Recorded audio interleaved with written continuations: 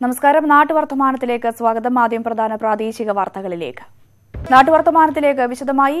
BJP ഭരിക്കുന്ന പാലക്കാട് നഗരസഭയിലെ വികസനകാര്യ സ്ഥിരം സമിതി അധ്യക്ഷയ്ക്കെതിരായ അവിശ്വാസ പ്രമേയ ചർച്ച ഇന്ന്. 4 സ്ഥിരം സമിതി അധ്യക്ഷർക്കെതിരെയാണ് UDF അവിശ്വാസ പ്രമേയം നൽകിയത്. ഇതിൽ 2 സ്ഥിരം സമിതിയെ പ്രമേയത്തിലൂടെ പുറത്താക്കുകയും 1 പ്രമേയം തള്ളുകയും ചെയ്തിരുന്നു.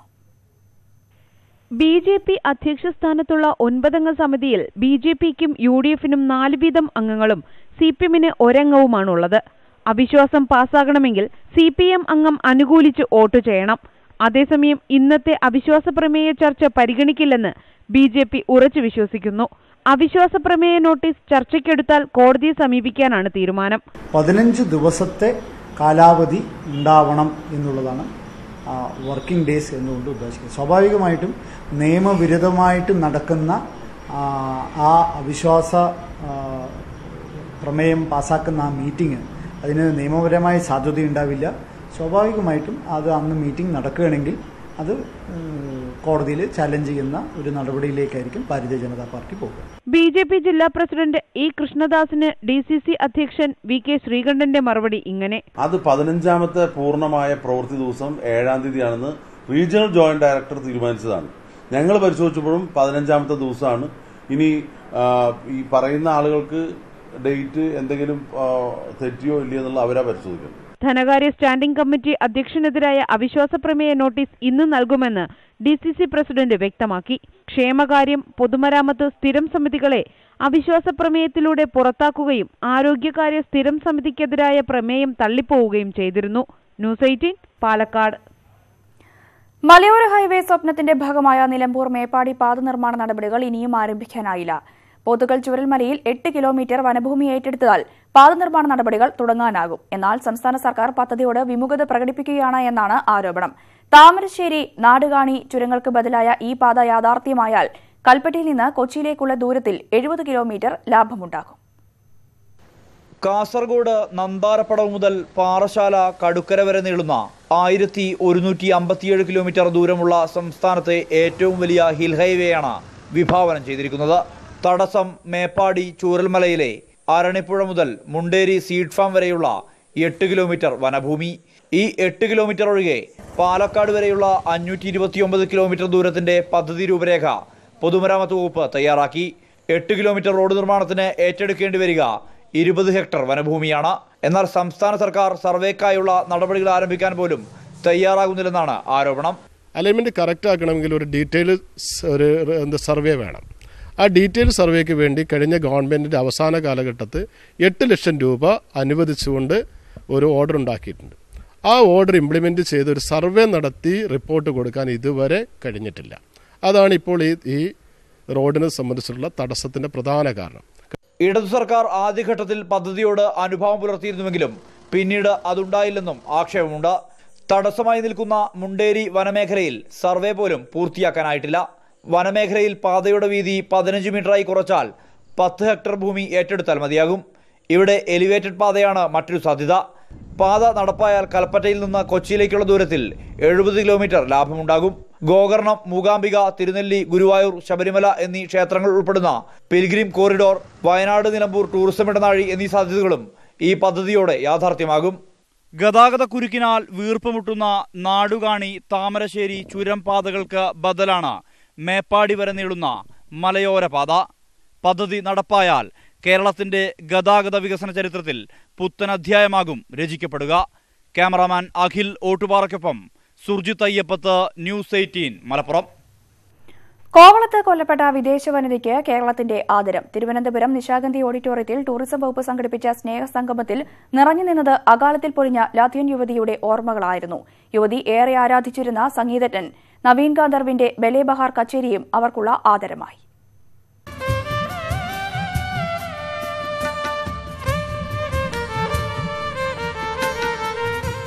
സംഗീതം ഏറെ ഇഷ്ടപ്പെട്ടിരുന്ന യുവതിയുടെ അനുസ്മരണാർത്ഥം നടന്ന സ്നേഹക്കൂട്ടായ്മ ആദ്യാവസാനം സംഗീത സാന്ദ്രമായിരുന്നു.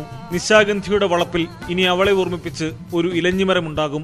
മന്ത്രി കടകംപള്ളി സുരേന്ദ്രന്റെ സാന്നിധ്യത്തിൽ യുവതിയുടെ ഭർത്താവും സഹോദരിയും ചേർന്നാണ് ഇലഞ്ഞിത്തൈ നട്ടത്. കേരളത്തിന് തലകുനിച്ചു നിൽക്കേണ്ടി വന്ന സംഭവമാണ് യുവതിയുടെ കൊലപാതകമെന്ന് അനുസ്മരണ യോഗം ഉദ്ഘാടനം ചെയ്തുകൊണ്ട് മന്ത്രി പറഞ്ഞു. ഇത്തരം സംഭവങ്ങൾ ആവർത്തിക്കാതിരിക്കാൻ ടൂറിസം കേന്ദ്രങ്ങളിൽ ശക്തമായ സുരക്ഷ ഒരുക്കാൻ പോലീസിന് നിർദ്ദേശം നൽകിയിട്ടുണ്ട്. Government of Kerala will see that justice is being assured to the fond memories of our dear sister and the guilty will be punished ideally. തന്റെ സഹോദരിയോടുള്ള സ്നേഹവും കരുതലുമാണ് എല്ലാവരുടെയും മുഖങ്ങളിൽ കാണുന്നതെന്ന് യുവതിയുടെ സഹോദരി പറഞ്ഞു. ദൈവത്തിന്റെ കരങ്ങളിൽ അവരിപ്പോൾ സുരക്ഷിതയാണ്. But through this sorrow, I have come to see clearly that the more vast majority of people are very good people is yet to come. Dear sister, I know you are here. I know you are watching over us. You are free and safe in all loving hands of God. My love for you is never ending, and we shall meet again when the time is right. സ്വർഗത്തിലിരുന്ന് ആത്മാവ് എല്ലാം കാണുന്നതിന് തെളിവാണ് ഇപ്പോൾ പെയ്യുന്ന മഴയെന്നായിരുന്നു ഭർത്താവിന്റെ വാക്കുകൾ. ചടങ്ങിനെത്തിയവർ ചിത്രത്തിന് മുന്നിൽ പുഷ്പങ്ങൾ അർപ്പിക്കുകയും മെഴുകുതിരി കൊളുത്തുകയും ചെയ്തു. മതാചാരപ്രകാരമുള്ള പ്രാർത്ഥനയ്ക്ക് പുരോഹിതന്മാർ നേതൃത്വം നൽകി. മുംബൈയിൽ നിന്നുള്ള സംഗീതജ്ഞൻ നവീൻ ഗന്ധർവിന്റെ ബലബഹാർ കച്ചേരിയും യുവതിക്ക് ആദരവർപ്പിക്കുന്നതായിരുന്നു. ന്യൂസ് 18 തിരുവനന്തപുരം. റെയിൽവേയുടെ കീഴിലുള്ള സംസ്ഥാനത്തെ ഏക CBSE സ്കൂളിൽ പ്രവേശനം നിർത്തലാക്കുന്നതിനെതിരെ പ്രതിഷേധം ശക്തമാകുന്നു. സ്കൂൾ പൂട്ടാനുള്ള തീരുമാനം പിൻവലിക്കണമെന്നാവശ്യപ്പെട്ട് MPക്കും റെയിൽവേ മന്ത്രാലയത്തിനും അപേക്ഷ നൽകാൻ ഒരുങ്ങുകയാണ് രക്ഷിതാക്കൾ. കുട്ടികളുടെ എണ്ണം കുറഞ്ഞതിനെ തുടർന്നാണ് പാലക്കാട് ഒലവക്കോട് പ്രവർത്തിക്കുന്ന റെയിൽവേ ഹയർ സെക്കൻഡറി സ്കൂളിൽ അടുത്ത അധ്യയന വർഷം മുതൽ പ്രവേശനം നടത്തേണ്ട എന്ന് ദക്ഷിണ റെയിൽവേ തീരുമാനിച്ചത്. റെയിൽവേയുടെ കീഴിലുള്ള സംസ്ഥാനത്തെ ഏക CBSE സ്കൂളാണ് ഒലവക്കോട്ടെ ഹയർ സെക്കൻഡറി സ്കൂൾ. 1 മുതൽ +2 വരെയായി 400-ലധികം വിദ്യാർത്ഥികൾ പഠിക്കുന്ന സ്കൂളിൽ പ്രിൻസിപ്പൽ ഉൾപ്പെടെ 25 അധ്യാപകർ ഉണ്ട്. 5 വർഷത്തിനിടെ വിദ്യാർത്ഥികളുടെ എണ്ണത്തിൽ വൻ കുറവുണ്ടായി. ഈ സാഹചര്യത്തിൽ വൻ തുക ചെലവഴിച്ച് സ്കൂൾ മുന്നോട്ട് കൊണ്ടുപോകാൻ കഴിയില്ലെന്നാണ് റെയിൽവേയുടെ നിലപാട്. സ്കൂളിൽ ഈ അധ്യയന വർഷം മുതൽ പ്രവേശനം നൽകേണ്ടതില്ലെന്ന തീരുമാനം പിൻവലിക്കണമെന്ന് ആവശ്യപ്പെട്ട് ജനപ്രതിനിധികളും റെയിൽവേ മന്ത്രാലയത്തിനും രക്ഷിതാക്കളുടെ കൂട്ടായ്മ അപേക്ഷ നൽകും. അതേസമയം തന്നെ ശക്തമായ സമരവുമായി മുന്നോട്ടു പോകാനാണ് സമരസമിതിയുടെ തീരുമാനം. എല്ലാവരും കൂട്ടായി നിന്ന് റെയിൽവേ സ്കൂളിൽ പഠിക്കുന്ന കുട്ടികളുടെ എല്ലാ രക്ഷിതാക്കളെയും ഒരു കുടക്കീഴിൽ കൊണ്ടുവന്ന് ഒരു വലിയൊരു പ്രക്ഷോഭത്തിലേക്ക് പോകാൻ വേണ്ടിയിട്ടാണ് ഞങ്ങൾ ഈ ആക്ഷൻ കൗൺസിൽ മീറ്റിംഗ് ഇന്ന് നടത്തുന്നത്. മുഴുവൻ വിദ്യാർത്ഥികളെയും 2019-20 അധ്യയന വർഷത്തോടെ മറ്റ് സ്കൂളുകളിലേക്ക് മാറ്റാൻ ശ്രമിക്കണമെന്നാണ് റെയിൽവേയുടെ ഉത്തരവ്. പാരൻസുകാരെല്ലാവരും കൂടെ സ്കൂളിൽ ചെന്ന് അന്വേഷിക്കുമ്പോൾ അവർ പറയുന്നത് ഞങ്ങൾക്കിതിൽ യാതൊരുവിധ ഉത്തരവാദിത്വം ഇല്ല, ഇത് നിങ്ങളുടെ പാടെ. പ്രവേശനം നിർത്തലാക്കുന്നതോടെ അധികം വരുന്ന അധ്യാപകരെ മാറ്റി നിയമിക്കും. റെയിൽവേയുടെ ആധുനികവൽക്കരണത്തിനായി സാമ്പത്തിക വിദഗ്ധൻ ബിബേഷ് ദിബ്രോയ് അധ്യക്ഷനായ കമ്മിറ്റി റിപ്പോർട്ടിന്റെ അടിസ്ഥാനത്തിലാണ് സ്കൂളിൽ പ്രവേശനം നിർത്തലാക്കാനുള്ള തീരുമാനം. ന്യൂസ് 18 പാലക്കാട്. കോഴിക്കോട് കട്ടിപ്പാറ ക്ഷീരോത്പാദക സഹകരണ സംഘത്തിൽ വൻ അഴിമതി നടന്നതായി ആരോപണം. ജീവനക്കാരന്റെ പേരിൽ പാൽ അളന്നതിന് രേഖയുണ്ടാക്കി ഭീമമായ സംഖ്യ തട്ടിയെടുത്തുവെന്നും കർഷകർക്ക് ലഭിക്കേണ്ട ആനുകൂല്യങ്ങൾ കൈക്കലാക്കിയെന്നുമാണ് ആരോപണം. പരാതിയുമായി ക്ഷീരകർഷകർ രംഗത്തെത്തിയതോടെ പാലളക്കുന്ന ജീവനക്കാരനായ ബിനു വി ജോസിനെ സസ്പെൻഡ് ചെയ്തു. കട്ടിപ്പാറ മുത്തോറ്റിക്കൽ ക്ഷീരോത്പാദക സഹകരണ സംഘത്തിൽ അളക്കാത്ത പാലിന്റെ പേരിൽ ഭീമമായ സംഖ്യ തട്ടിയെടുത്തുവെന്നും കണക്കുകളിൽ കൃത്രിമം കാണിച്ച കർഷകർക്കുള്ള ആനുകൂല്യങ്ങൾ കവർന്നെടുത്തുവെന്നുമാണ് പരാതി ഉയർന്നത്. സംഘത്തിൽ പാലളക്കുന്ന ജീവനക്കാരനായ ബിനു വി ജോസഫ് 5 ലിറ്ററോളം പാല് മാത്രമാണ് സംഘത്തിൽ എത്തിക്കുന്നതെങ്കിലും പ്രതിദിനം 50 ലിറ്റർ പാൽ കണക്കിൽ ഉൾപ്പെടുത്തുകയും ത്രിതല പഞ്ചായത്തുകൾ കർഷകർക്ക് നൽകുന്ന സബ്സിഡി ഇനത്തിൽ ഭീമമായ സംഖ്യ കൈക്കലാക്കുകയും ചെയ്തുവെന്നാണ് കർഷകർ ആരോപിക്കുന്നത്. ഇത് സെക്രട്ടറിയും അതിൻ്റെ ഉത്തരവാദിത്തപ്പെട്ട എല്ലാവരും അത് അറിഞ്ഞുകൊണ്ട് തന്നെയാണ് ചെയ്തതാണ് ഞങ്ങൾക്കൊക്കെ ഉള്ള സംശയങ്ങൾ. 1 വർഷമായിട്ട് ഞങ്ങൾക്ക് കിട്ടേണ്ട അർഹതപ്പെട്ട ആനുകൂല്യമായ സംഘത്തിൻ്റെ ലാഭത്തിൽപ്പെട്ട അധിക വില നൽകുന്നില്ല. സംഘത്തിലെ പാലളക്കുന്ന കർഷകർക്ക് ബില്ല് കൊടുക്കുന്നില്ല, കാലിത്തീറ്റയ്ക്ക് ബില്ലില്ല. യാതൊരു രേഖയും കൊടുക്കാതെയാണ് ഇവർ ഇപ്പോൾ നിലവിലിപ്പം ഗവൺമെൻറ്റിൻ്റെ തീരുമാനം പ്രകാരം പണം ബാങ്കിലേക്ക് ഇടുന്നത്. ക്ഷീരവികസന ഓഫീസർ നടത്തിയ അന്വേഷണത്തിൽ കൃത്രിമം നടന്നതായി കണ്ടെത്തുകയും ബിനുവിനെ 3 മാസത്തേക്ക് സസ്പെൻഡ് ചെയ്യുകയും ചെയ്തു. കർഷകർക്ക് ബില്ല് നൽകാറില്ലെന്നും ഇത് കാരണം പലർക്കും പണം നഷ്ടപ്പെടുന്നുവെന്നും കർഷകർ ആരോപിക്കുന്നു. ന്യൂസ് 18 കോഴിക്കോട്. നാട്ടുവർത്തമാനം തുടരുന്നു. പട്ടാമ്പിയിൽ റെയിൽവേ അടിപ്പാതയ്ക്കായുള്ള സ്ഥലം കണ്ടെത്താൻ അധികൃതർ പരിശോധന നടത്തി. MP Rajesh MP, Muhammad Muhsin MLA എന്നിവരുടെ നേതൃത്വത്തിലായിരുന്നു പരിശോധന. ഏറെക്കാലമായി പട്ടാമ്പി റെയിൽവേ സ്റ്റേഷന് അടിപ്പാത വേണമെന്ന ആവശ്യം ഉയർന്നിരുന്നു. പടിഞ്ഞാറേ കമാണ്ടത്തിന് സമീപത്തായി റെയിൽവേ ലൈന് അടിയിലൂടെ 3 മീറ്ററോളം വീതിയിലായിരിക്കും അടിപ്പാത നിർമ്മിക്കുക. പദ്ധതിക്കായി റെയിൽവേയുടെ അനുമതി ലഭിച്ചു. നഗരസഭ സ്ഥലം ഏറ്റെടുത്ത് നൽകും. എംപിയും MLAയും ചേർന്ന് സർക്കാരിന്റെ സഹകരണത്തോടെ പദ്ധതി നടപ്പാക്കാനാണ് ഉദ്ദേശിക്കുന്നത്. ഏകദേശം 4 കോടി രൂപയ്ക്ക് മുകളിൽ ചെലവ് വരുമെന്നാണ് പ്രതീക്ഷിക്കുന്നത്. ഫുട് ഓവർ ബ്രിഡ്ജിന് ചില ബുദ്ധിമുട്ടുകൾ വന്നു. ഒപ്പം ഭൂമി ഏറ്റെടുക്കുന്നതിൻ്റെ പ്രശ്നവും വളരെ കൂടുതലായിട്ട് ആവശ്യമായിട്ട് വന്നു. ഇപ്പോൾ ഒരു പുതിയ സ്ഥലം ലൊക്കേഷൻ കണ്ടെത്തിയിട്ടുണ്ട്. അണ്ടർപാസിന് വേണ്ടിയിട്ട് 2 ഭാഗത്തെയും ബന്ധിപ്പിച്ചുകൊണ്ട് ട്രാക്കിനടിയിലൂടെ ഒരു സബ്വേ ആണ് ഇപ്പോൾ ഉദ്ദേശിച്ചിട്ടുള്ളത്. അതിൻ്റെ കാര്യത്തിൽ ഏറെക്കുറെ ഒരു ധാരണയായി. കുറച്ച് സ്ഥലം ഏറ്റെടുക്കേണ്ടി വരുമെങ്കിലും. നഗരസഭ ഉപാധ്യക്ഷ C. സംഗീത, കൌൺസിലർ ജബ്ബാർ എന്നിവരും റെയിൽവേ അധികൃതർക്കൊപ്പം സ്ഥലത്ത് സന്ദർശനം നടത്തി. അടിപ്പാത യാഥാർത്ഥ്യമാകുന്നതോടെ നഗരത്തിലെ ഗതാഗതക്കുരുക്കിനും പരിഹാരമാകുമെന്നാണ് പ്രതീക്ഷ.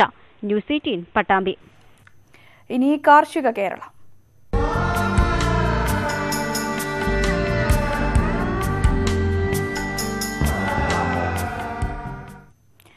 ഇടുക്കിയിൽ കുരുമുളക് കർഷകർ പ്രതിസന്ധിയിൽ. കഴിഞ്ഞ 7 വർഷത്തിനിടയിലെ ഏറ്റവും വലിയ വിലത്തകർച്ചയാണ് കുരുമുളകിന്.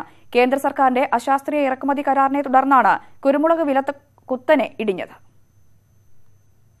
200-ൽ നിന്നും 710-ലേക്ക് വിലയെത്തിയതോടെ ജില്ലയിലെ കുരുമുളക് കർഷകർ ഏറെ പ്രതീക്ഷയിലായിരുന്നു.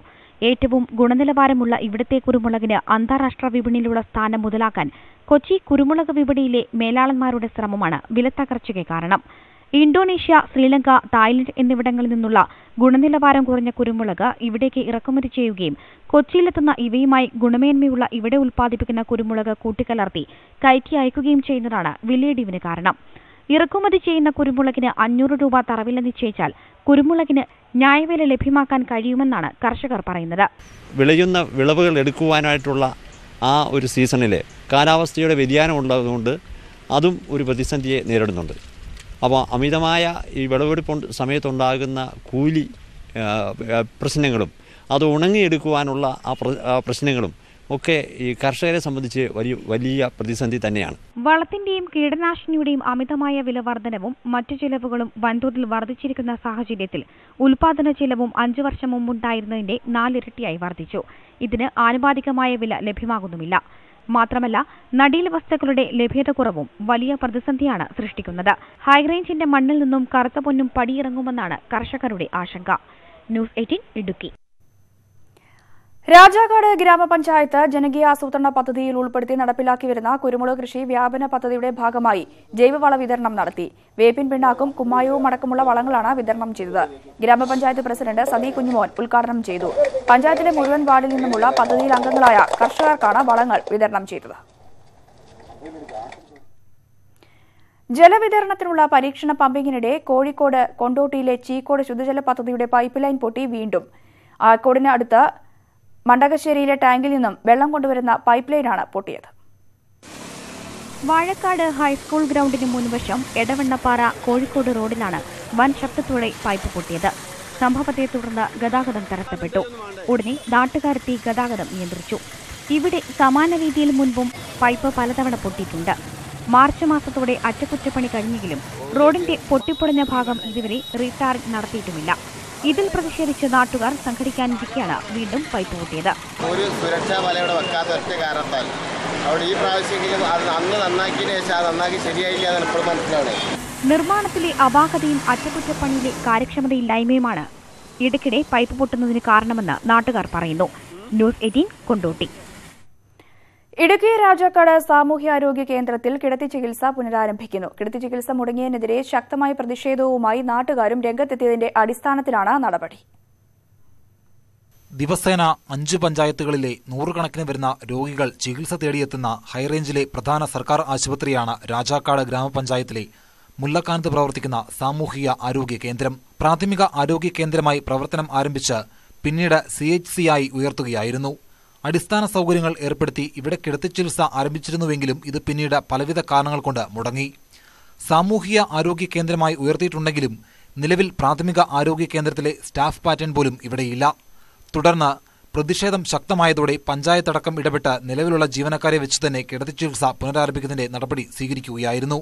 മുല്ലക്കാനത്ത് ഗവൺമെന്റ് ആശുപത്രിയുടെ പ്രവർത്തനങ്ങൾ, IPയുടെ പ്രവർത്തനങ്ങൾ ദീർഘകാലമായിട്ട് നിലച്ചിരിക്കുന്ന അവസ്ഥയായിരുന്നു. ഈ നാട്ടിലെ പാവപ്പെട്ടവരായ ഒരുപാട് ജനങ്ങൾ, തോട്ടം തൊഴിലാളികളും മറ്റും തിങ്ങിപ്പാർക്കുന്ന മേഖലയാണ് നമ്മുടെ പഞ്ചായത്ത്. അതുകൊണ്ട് തന്നെ പഞ്ചായത്തിൻ്റെ ഇടപെടലിൻ്റെ ഫലമായിട്ട് നിർത്തിവച്ചിരിക്കുന്ന IP-യുടെ പ്രവർത്തനം 7-ാം തീയതി വീണ്ടും പുനഃസ്ഥാപിക്കുമെന്നാണ് അറിയിക്കുന്നത്. കിടത്തി ചികിത്സ പുനരാരംഭിക്കുന്നതിനോടൊപ്പം ആശുപത്രിയുടെ അടിസ്ഥാന വികസനങ്ങൾ വർദ്ധിപ്പിക്കുകയും താലൂക്ക് ആശുപത്രിയായി ഉയർത്തുന്നതിനുള്ള നടപടി സ്വീകരിക്കണമെന്നാണ് നാട്ടുകാരുടെ ആവശ്യം. ന്യൂസ് 18 ഇടുക്കി. കുടുംബശ്രീയുടെയും കൃഷിഭവന്റെയും സംയുക്ത ആഭിമുഖ്യത്തിൽ ഇടുക്കി രാജകുമാരി ഗ്രാമപഞ്ചായത്തിൽ എക്കോ ഷോപ്പ് പ്രവർത്തനം ആരംഭിച്ചു. രാജകുമാരി പഞ്ചായത്ത് പ്രസിഡന്റ് PT എൽദോ ഉദ്ഘാടനം നിർവഹിച്ചു. കൃഷി വകുപ്പിന്റെ നേതൃത്വത്തിൽ സംസ്ഥാന വ്യാപകമായി ആരംഭിച്ച പദ്ധതിയാണ് ഇക്കോ ഷോപ്പ്. ഇടനിലക്കാരില്ലാതെ കർഷകരിൽ നിന്നും പച്ചക്കറികൾ സംഭരിച്ച് കുറഞ്ഞ വിലയിൽ ജനങ്ങളിലേക്ക് എത്തിക്കുക, ജൈവ പച്ചക്കറി കൃഷി പ്രോത്സാഹിപ്പിക്കുക, കുടുംബശ്രീ പ്രവർത്തകർ നിർമ്മിക്കുന്ന ഉൽപ്പന്നങ്ങൾ വിറ്റഴിക്കുക തുടങ്ങിയവയാണ് ഷോപ്പിന്റെ ലക്ഷ്യം. ഇക്കോ ഷോപ്പിന്റെ ഉദ്ഘാടനം ഗ്രാമപഞ്ചായത്ത് പ്രസിഡന്റ് PT എൽദോ നിർവഹിച്ചു. നമ്മുടെ പഞ്ചായത്ത് ഉൽപ്പാദിപ്പിക്കുന്ന ഉൽപ്പന്നങ്ങൾക്ക് മാർക്കറ്റ് ഇല്ല എന്ന ബുദ്ധിമുട്ട് ഒഴിവാക്കാൻ വേണ്ടിയാണ് ഇത് ചെയ്യുന്നത്. ഇത് കാർഷിക രംഗത്തെ ഉൽപ്പന്നങ്ങൾ മാത്രമല്ല, സ്വയം തൊഴിലൂടെയും JLG എടുത്തുമൊക്കെ ചെയ്യുന്ന ഉൽപ്പന്നങ്ങളൊക്കെ നമുക്കിവിടെ മാർക്കറ്റ് ചെയ്യാൻ കഴിയും. സ്വയം തൊഴിൽ ഉൽപ്പന്നങ്ങളെല്ലാം തന്നെ നമുക്ക് മാർക്കറ്റ് ചെയ്യാൻ കഴിയും. നെടുങ്കണ്ടം ബ്ലോക്കിലെ വിവിധ പഞ്ചായത്തുകളിൽ നിന്നുള്ള ചെറുകിട സംരംഭകരും ചടങ്ങിൽ പങ്കെടുത്തു. ന്യൂസ് 18 ഇടുക്കി.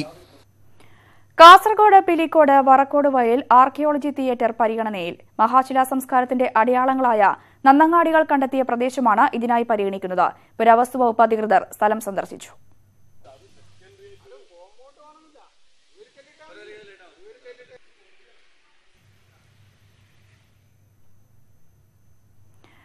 ശിഷ്യഗണങ്ങളുടെ ആദരവ് ഏറ്റുവാങ്ങി ദ്രോണാചാര്യ KP തോമസ് മാഷ്. 75 വയസ്സ് പിന്നിട്ട കായികാധ്യാപകന് ഗുരുവന്ദനം എന്ന പേരിലാണ് ആദരിച്ചത്.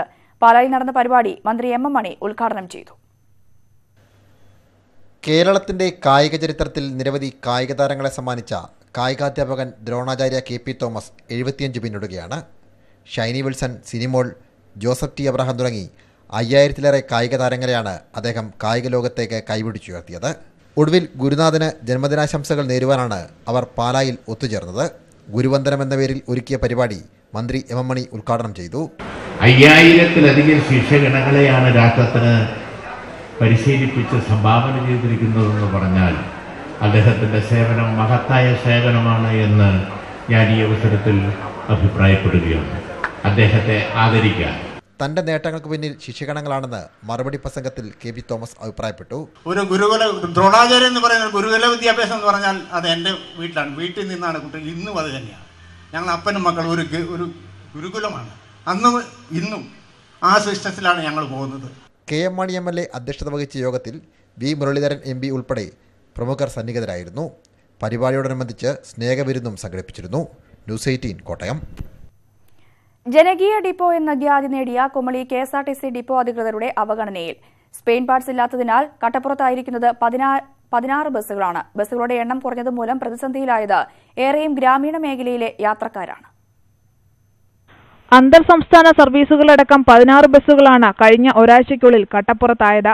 സ്റ്റെപ്പിനി ടയറുകൾ ഇല്ലാത്തതാണ് മിക്ക ബസ്സുകളുടെയും പ്രശ്നം. ടയർ പഞ്ചറായതിനെ തുടർന്ന് ദീർഘദൂര സർവീസുകൾ മുടങ്ങിയതോടെ ഷട്ടിൽ സർവീസ് നടത്തുന്ന ബസ്സുകളുടെ ടയറുകൾ മാറ്റിയിട്ടു. ഇതോടെ തോട്ടം മേഖലയടക്കമുള്ള ഉൾപ്രദേശങ്ങളിലേക്കുള്ള സർവീസുകൾ മുടങ്ങി.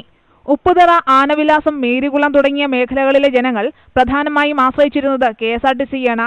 എന്നാൽ ടയറുകൾ മാറ്റിയിട്ട് അടുത്ത ദിവസം തന്നെ സർവീസ് പുനരാരംഭിക്കുന്നതിന് നടപടി സ്വീകരിക്കുമെന്ന് KSRTC സോണൽ ഓഫീസർ സുരേഷ് പറഞ്ഞു. 1 കോടി രൂപ ഇപ്പോൾ ബഹുമാനപ്പെട്ട MD അനുവദിച്ചു കഴിഞ്ഞു.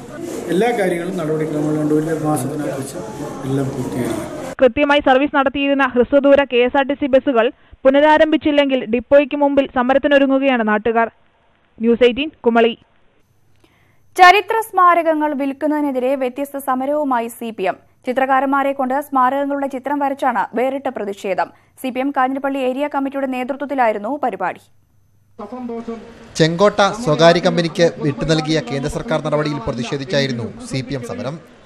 ഒത്തുകൂടിയ ചരിത്രകാരന്മാർ ചരിത്ര സ്മാരകങ്ങൾക്ക് നിറം നൽകിയത് വഴി തങ്ങളുടെ പ്രതിഷേധം കൂടിയാണ് രേഖപ്പെടുത്തിയത്. ചിത്രപ്രദർശനം ചിത്രകാരൻ ഹോച്ച്മിൻ ഉദ്ഘാടനം ചെയ്തു. കേന്ദ്ര സർക്കാരിനോടുള്ള പ്രതിഷേധമാണ് വരയിലൂടെ തുറന്നു കാണിച്ചതെന്ന് CPM Kanjirappally area secretary K. Rajesh അഭിപ്രായപ്പെട്ടു. ആ ചെങ്കോട്ടയടക്കമുള്ള സ്വാതന്ത്ര്യ സമര പ്രതീകങ്ങൾ കോർപ്പറേറ്റുകളുടെ പരിപാലനത്തിന് വിട്ടുകൊടുക്കുന്നതിൻ്റെ അർത്ഥം നാളെ ഇന്ത്യൻ പാർലമെന്റ് ഇതിലും മെച്ചമായ നിലയിൽ പരിപാലിക്കുവാൻ ആരെങ്കിലും മുന്നോട്ട് വന്നാൽ, ഏതെങ്കിലും ഒരു കോർപ്പറേറ്റ് കമ്പനി വന്നാൽ അവരെയും പരിഗണിക്കുന്ന സ്ഥിതി അത്യന്തം ആപൽക്കരമായ, ജനാധിപത്യ വിരുദ്ധമായ ഈ രാജ്യത്തിൻ്റെ പാരമ്പര്യവും സ്വാതന്ത്ര്യ സമര പോരാട്ട ചരിത്രവുമെല്ലാം തകർത്തു കളയുന്ന സമീപനം സ്വീകരിക്കുമ്പോൾ അതിനെതിരെ പ്രതീകാത്മകമായ പ്രതിഷേധം, ആ പ്രതിഷേധം പരമാവധി ജനങ്ങളിൽ എത്തിക്കണം എന്ന ചിന്തയുടെ ഭാഗമായിട്ടാണ് പാർട്ടി ഏരിയ കമ്മിറ്റി ഇത്തരത്തിലൊരു പ്രതിഷേധ പരിപാടി തീരുമാനിച്ചിട്ടുള്ളത്.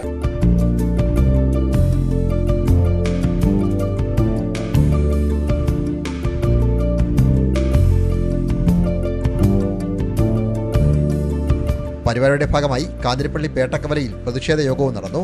ന്യൂസ് 18 കോട്ടയം. കണ്ണൂർ പയ്യാമ്പലം ബീച്ചിൽ നടക്കാൻ ഇറങ്ങുന്നവർക്ക് ഇനി വ്യായാമത്തിന് ജിംനേഷ്യവും. കേരളത്തിലെ ബീച്ചുകളിലെ ആദ്യ സമ്പൂർണ്ണ ജിംനേഷ്യമാണ് കണ്ണൂരിൽ പ്രവർത്തന സജ്ജമായത്.